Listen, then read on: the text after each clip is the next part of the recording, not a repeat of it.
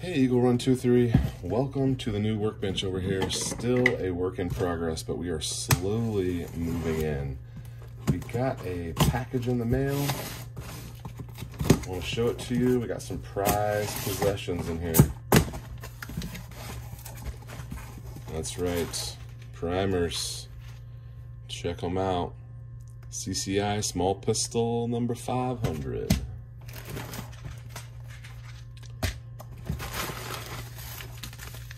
What else did we order here? Did I order something else? I don't even remember. Oh yeah, that's right. We got another case gauge. So this is a Wilson. Nice little box. It's kind of cool. Oh, you guys are getting a little bit of a preview here. I forgot what this was. This is a 6.5 Creedmoor case gauge, because 6.5 Creedmoor is coming soon. L.E. Wilson Creedmoor.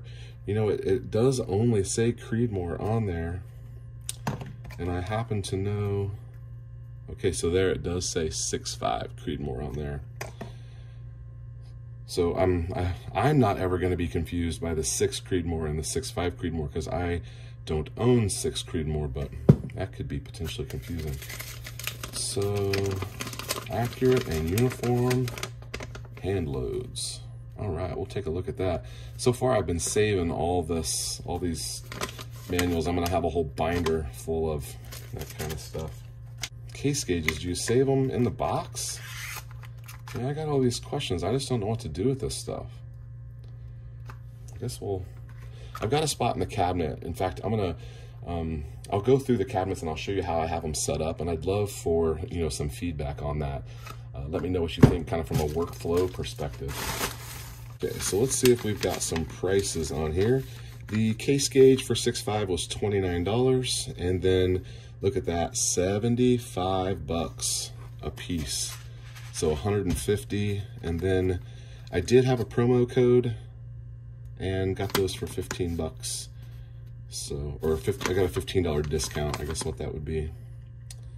It does not look like, oh, there is $19 hazmat fee, $19.95.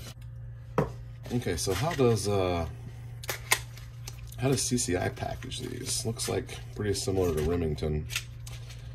You just gotta, when you slide them out, you gotta make sure they're going the right direction, because I dumped a bunch, there they are. Dumped a bunch of them on my workbench the other day. In fact, one is missing. Look at that, they're all going the right direction. Is that normal? If I had a flip tray, I would have no work to do. Are they usually always all going the same direction? I don't know. So far, it seems like most of them are. Okay, so we have what we need to do 9mm, and I feel like I've been saying that for a week, and then we shut everything down and started working on this workbench. In the next video, we're going to be bolting down the Dillon press, and we should be super close to just churning out some rounds. And I'm sure I'm going to have lots of questions. I've learned so much so far in this journey, and I know I have a long ways to go. I also kind of need to think about where I'm going to put this. I think I'm going to it was mounted right here. You can see the holes in the bench. I could easily put it back right here, but I'm kind of thinking that I should go down a little bit. Maybe where I have more space to my left.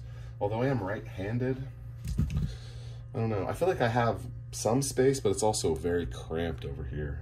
It's a 48-inch worktop, which I know some of you have triple that, and I know some of you have half that. So this is what I have to work with here. Let me back you up here, and I'll show you what I have up here and how my cabinets are laid out. So the lighting is definitely not going to be great, but here's what we have so far. We have our scale. Planning on putting manuals there, and then I have my extra dies up there. I guess that's where the old case gauge should go. And then up top, I've got stored my my scale box. And this one here, I have the powder measure, and eventually we'll have multiple powder measures because we will be, we'll have those set up for different ones. And I was looking at some tool head storage, and I think this one there's plenty of room for it to stand up there. And so I could have maybe 2 or 3 of them up there, plus one on the machine. Also, this is the most fragile part of the machine. So if I'm not reloading, just kind of throwing a cover over the machine, taking the tool head off and putting it up here, this is where, of course, all the valuable pieces are. So being able to store it up here looks pretty good. And then over here in this one, I've got some random gun parts. This is kind of going to be more gun storage stuff. I think the next 2 containers will probably have gun storage. And then I have enough room there for all of my powder. I've got a couple jugs up there so far. We've mostly been working with CFE. That's what we'll be running because that's what I have the most of. But eventually I'll be playing with that long shot as well. And then going down one, we are empty here and empty here. So I imagine these 2 will do shelves and have some gun part storage, things like that. And then as we get down a little bit more, we have chemicals and such, cleaning supplies, and then we have paint. That's more stains and varnishes. And then these 2 both have spray paint. So all of that paint from those shelves all made it up here. So if you have any ideas for me on that, let me know.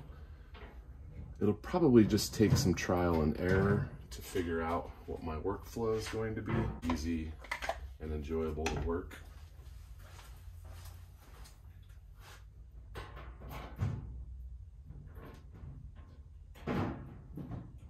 I'm also playing with some magnetic ideas on making those close. The keys are kind of annoying. If you look, I've got 2, 4, 6, 8, 9 sets of keys up there. And essentially you have 6 for each bay, because 1 key will open 3 doors. But I'd like to put a knob up there or something, I think.